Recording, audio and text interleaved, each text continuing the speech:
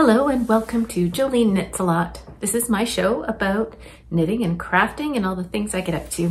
How are you?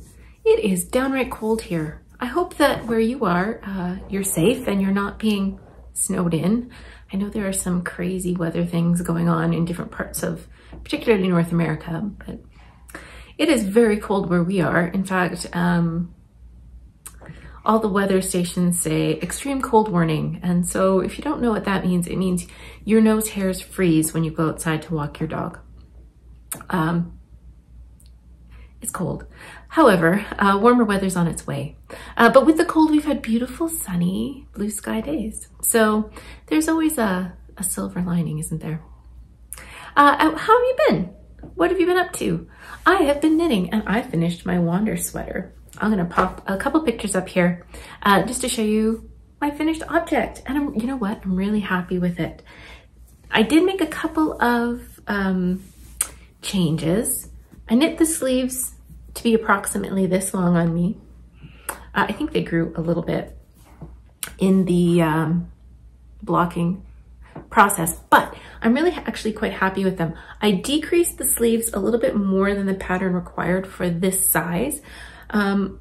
Partly because it just made sense. It was going to finish off the decreases around here and it was just feeling too big. So I decreased a little bit more to the next size down actually for the sleeves. And I think it's great. I knit the body to my preferred length and I'm really actually happy with the fit of it. It's roomy without being like baggy and huge. And I'm really happy with the fit of it. So I think what I'm gonna do is take the measurements of this sweater and write them all down so that I know if I'm looking for a baggy or like sweatshirty kind of sweater, that these are the measurements that I like.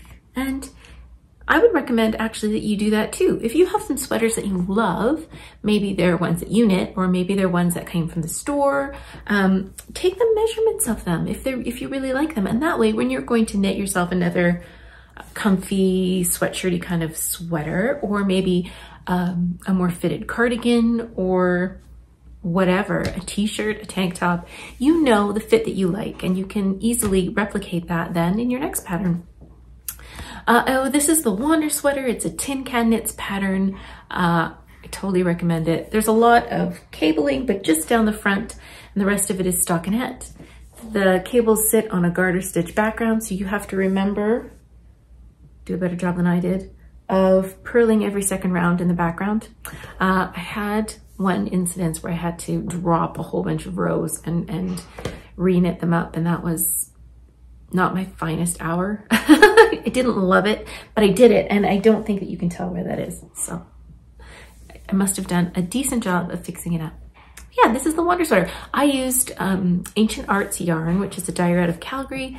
I used their Laxo Fine, which is it is a bit of a rustic wool. I wouldn't say that it's scratchy, but it's not like super soft. But once I blocked it, I feel like it did soften up a bit, but also it's just got a really nice feel to it. I used the Denim 1, I think, colorway. So it's kind of like a dirty denim color. And I'm really happy with it. It's my Wander sweater. I have one other finished object to show you and two to talk about. Let's go with the show and tell first. So I made a pair of sport weight DRK everyday socks. I've been really playing with this pattern a lot lately because I have a lot of stockinette socks and I'm liking the heel on this one. So these are just some shorties. I used some Knit Spin Farm in their Targi Sport. These socks always look wonky unless they're on somebody's foot or a blocker. I'm going to get a blocker. Okay. I knit these socks in the midst of a volleyball tournament. So there was some stress knitting, I'm not gonna lie. And I was using some leftovers of a ball of Knit Spin Farm Targi Sport, which is a lovely, lovely yarn. And I sort of didn't take into account that ribbing uses up more yarn than stockinette socks. So these are just some very little shorties, some ankle socks. Again, I used the Knit Spin Farms. This is the Frost on the Barn colorway, I believe. Yeah, and I used some leftover yarn from a sweater that I knit not too long ago for heels, cuffs, and toes, since I had some lying around. And they're really cute, little shorties. They're for my sister for her birthday. Don't tell her. I don't think she watches this channel. She's a very talented woman, but she's not a knitter. Really, well, she knows how to knit. I don't think she watches this channel. If she does, then surprise, Jill, you're getting socks for your birthday. Yeah, and I'm really happy with them. I think that's this sport weight sock yarn works just fine for this pattern as long as you're using the right number of stitches for the gauge that you're getting.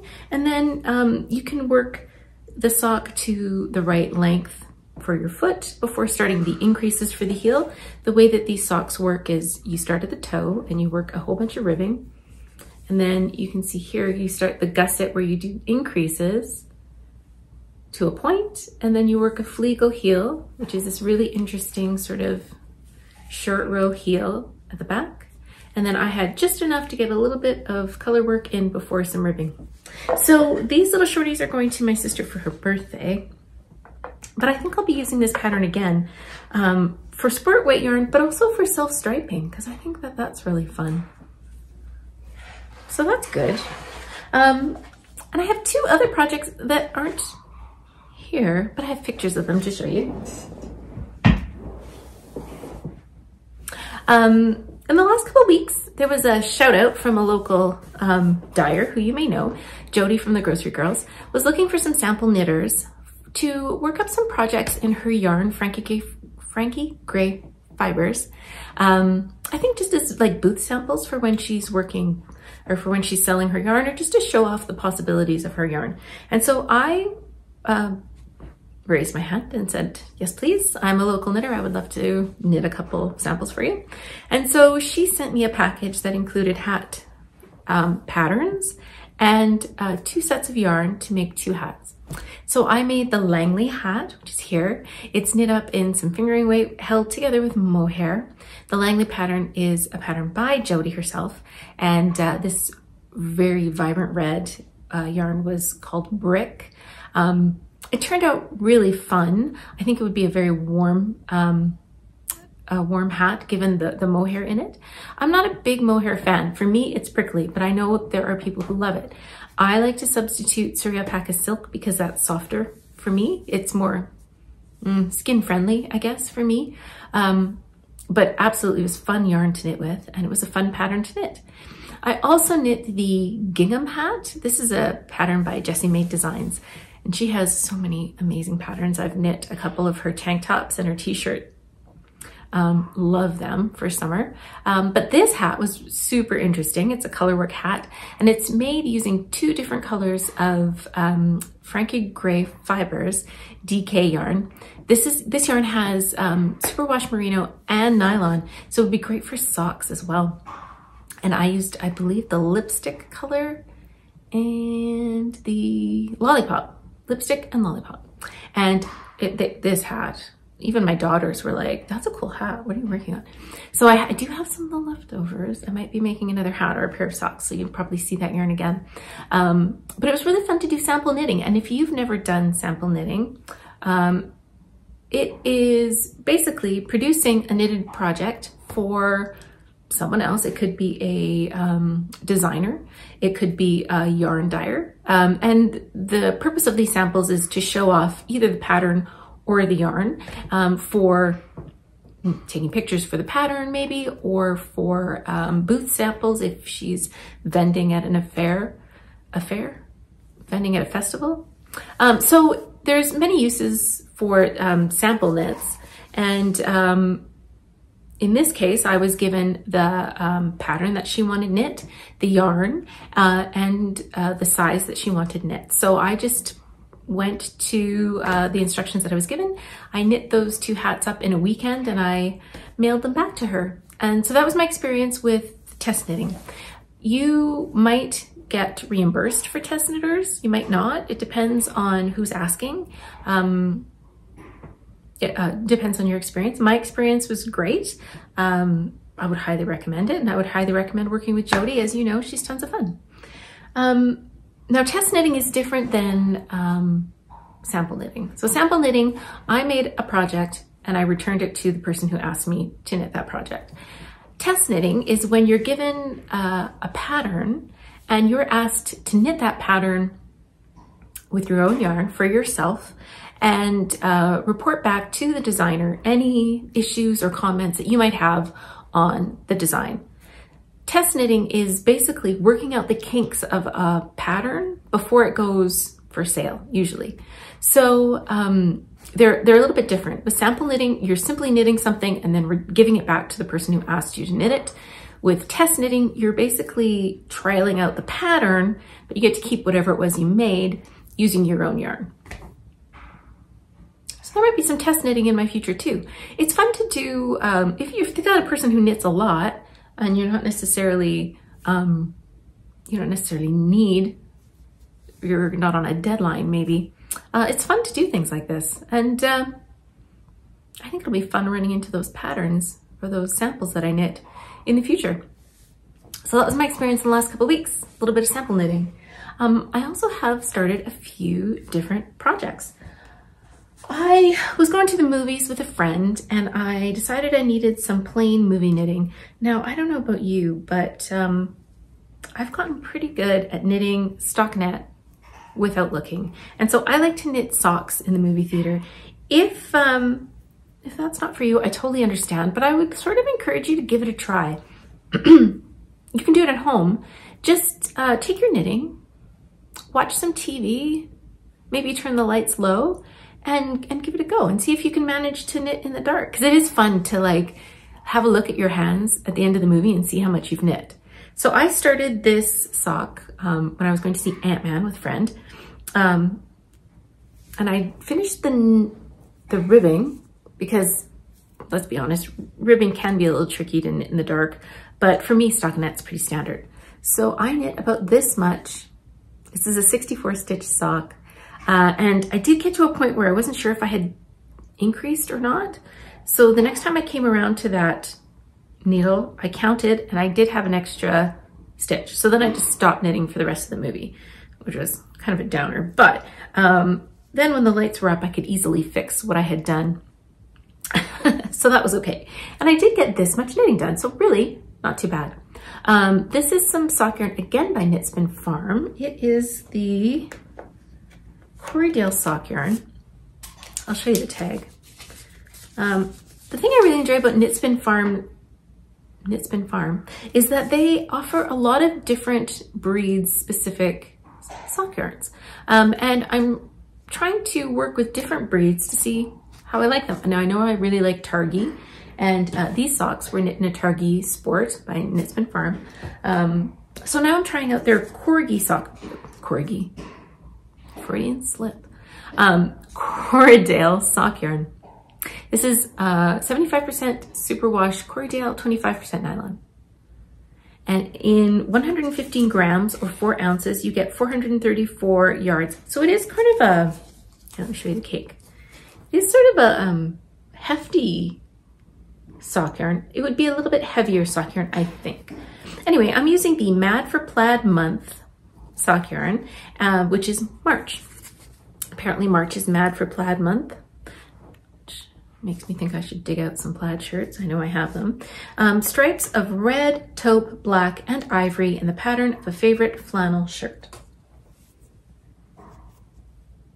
Fun. So I got this sock yarn, maybe last year. And I'm really happy to have a pair of plain socks to be working on this month. I always like to have something somewhat plain on the needles just to pick up, particularly for things like movies or volleyball tournaments or soccer games or whatever. It's just nice to have something plain that you don't need to pay too much attention to. I have been sort of trying my best to work through my self-striping sock yarn this year. Not only am I knitting a sock tube a month, which is going along very well, I'm also trying to knit up a pair of socks from Stash every month. And like I said, it's handy to have on the go. And I'm really feeling like I really want to work through my stash. I know I've said this before, but it's just, it's an urge and it's not going away. So I just want to roll with it. I want to use up as much yarn as I can. So that's one project I have on the needles. And then I started another project just in the last couple of weeks. I found out that someone I know is battling with breast cancer. She has had surgery and is undergoing some treatment. She herself is a knitter, although she hasn't had a lot of time to knit until recently. And she often comments on the knitted garments that I'm wearing. She'll ask if I made it, or she always has very, very nice things to say about my knitting. Anyway, I wanted to do something for her to, I think this is maybe sort of an instinct of people who craft, is that you want to give, I think. And she's going through something really hard. And so I wanted to give her something that would maybe make her feel a little bit of comfort, and to feel supported and to feel pretty. So I started a scarf, and I have, I've had a few skeins of this self-striping shawl yarn in my stash. It's from Gauge Dye Works. Although this yarn is from when she was called Caterpillar Green. It's the same dyer. She changed her name a number of years ago. And this is a person who dyes yarn in BC. She is very, very popular at the yarn festivals, let me tell you. She dyes not only self-striping sock yarn, which dyes, as you know, even stripes of yarn to make self-striping socks. Self-striping shawl yarn allows you to knit a triangular shawl or a crescent shawl with stripes that are the same width, which is pretty cool. This is the peacock colorway. And as you can see, those stripes are totally even in spite of the fact that the rows are getting longer and longer and longer. I am knitting the grain shawl, which is a free pattern by Tin Can Knits. Get on the Tin Can Knits bandwagon, people, because they have so many fabulous, fabulous patterns. They have a whole collection of free patterns. They're all named after different types of grains. So there's the flax sweater, which a lot of people know about. There's some rye socks. There's a hat. I can't remember what the hat's called. I'll put it here. And then this is the grain shawl. And it's a simple triangular shawl. You start up here with a little tab cast on, which is not difficult, but if you don't feel confident, you can do another kind of cast on. And then you just knit back and forth with increases at this center spine and then along each edge. And that's it. It's a free pattern. It's super simple. It's very relaxing to knit, and I'm hoping to have this done in the next couple of weeks so that I can give it to her soon. So this is the grain shawl. I'm sorry, it's kind of bunched up. In the peacock colorway by Gauge Dye Works, previously known as Caterpillar Green. Now I do have a couple more skeins of self-striping shawl yarn that I'm thinking that I'd like to work up, and I'm not sure. I don't know if they'll be gifts or if they will just go in the stash. I'm not sure, but I'm really enjoying knitting this. The pattern is brilliant. Like it's just very comforting to knit. Easy easy garter stitch. Because I knew knitting this shawl, I didn't want to have to purl a lot. I've done shawls where the right side is stockinette stitch, and they're great. I love it. But for this, I was just looking for something meditative, where I could knit in good wishes for the recipient and all just positive thoughts. So that's what I'm doing. Here it is. And hopefully I'll have this done in the next little while. I'm sort of challenging myself to knit a certain weight of the yarn so that I can get this done quickly. So I'm trying to weigh the yarn every day to motivate myself to knit through this shawl so that I can give it away very soon. And finally, I have one more cast on. I don't think you've seen this. It's the SHIFTIGAN. Remember remember when I was doing little swatches to figure out what color of yarn I wanted to use for my background and my contrast. Anyway, the yarn came, I finished the Wander sweater, and it was time to cast on the SHIFTIGAN. Now let me see how I can show this to you. It is rather bunched up on the needles, but I'll show you what I've got so far. Ta-da! Oh, I'm liking how it looks. This is the SHIFTIGAN sweater. I'll show you a picture here. It's a pattern by Andrea Mowry using her very popular SHIFTIGAN motif.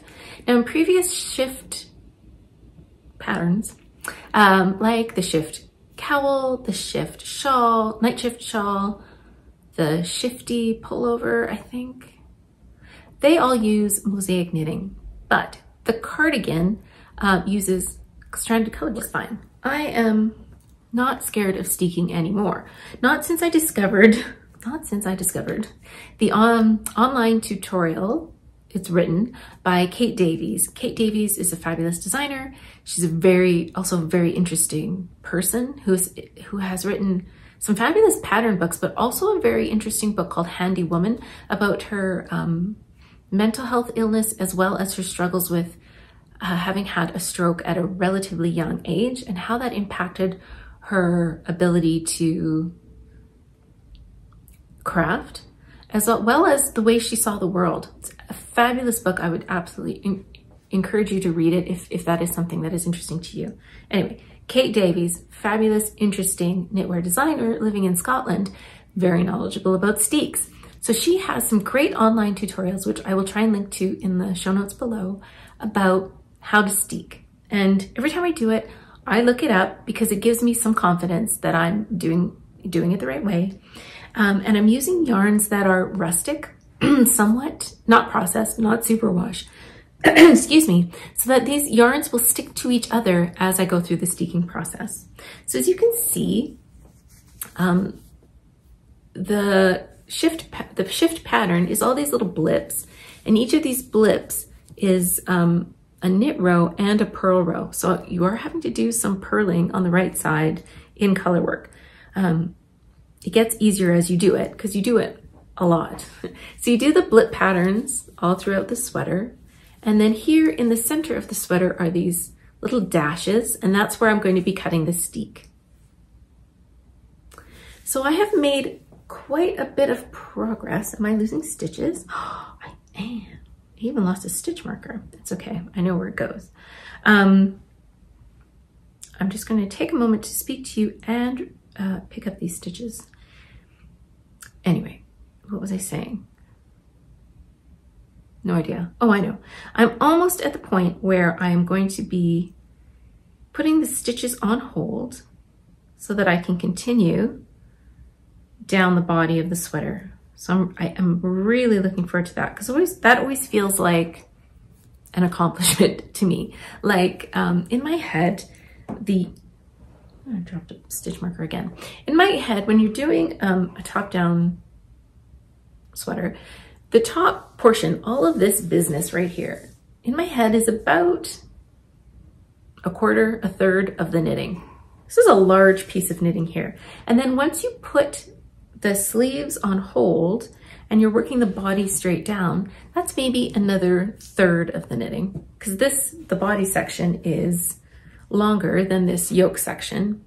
And then the sleeves, if you knit both of them, that's probably less than a third, let's be honest. But I always kind of break it up in my head into those chunks. So once the yoke is done, that's like big check mark. Okay, that's done. And then as I'm knitting the body of the sweater, when I finish the body, then check mark, that's another thing done. Then all I have to do is 2 sleeves and I'm finished. Andrea Mowry does like to knit her sweaters quite cropped. I will likely knit mine longer because that's my preference. And I have tons of my contrast color. I'm gonna have so much of this left over. So that's exciting. This is some hand spun 100% BFL yarn that I picked up at Knit City in Vancouver. It was hand spun by the Fiber Goddess, and it's some really, really beautiful yarn, just perfect for this project. And my main color is Nest Sport by Magpie Fibres. This is a, I think it might be Corriedale as well. It is 100% non-superwash Corriedale in a sport weight. And the colorway is called Bougie Beaver. You know, I love the Bougie Beaver. I don't know what it is about it. Partly it's the name, it's fabulous. But also I think this pinky peach makes a really great sort of neutrally pink. And I'm quite liking how this is turning out. I like that it's very different from a lot of the other things that I've knit. I think it'll be a fun color to wear. Yeah, so I'm progressing nicely. I will have to have a look for some buttons for that sweater because it is a cardigan. And yeah, I guess that's it. I'm very excited about it. And that's all that I have on my needles today. I'm looking forward to March rolling around so I can start my March sock tubes and the next installment on my favorite blanket pattern. How have you been doing? What have you been up to? I hope that you're finding your crafting a comfort in this time of the year. This cold snap has got me knitting like you wouldn't believe, because who wants to be outside when your nose hairs are freezing? I hope that you're finding time to do the things that you like to do. I know that I like to knit a lot. I'll see you soon. Bye.